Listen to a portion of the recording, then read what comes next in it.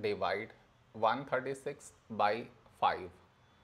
To do this division, we should frame it in this way. 136 here, 5 here. This is your step 1. Next, here we have 1, here 5.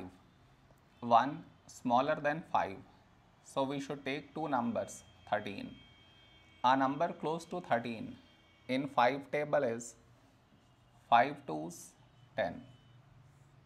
Now we should subtract, we get 3.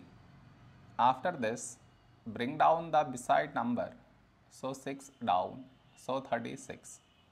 A number close to 36 in 5 table is 5 7's 35.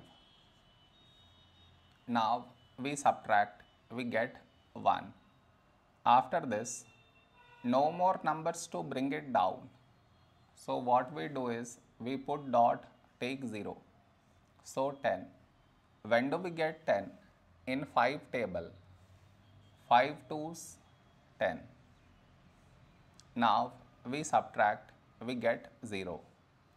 We got remainder 0. So this is our quotient.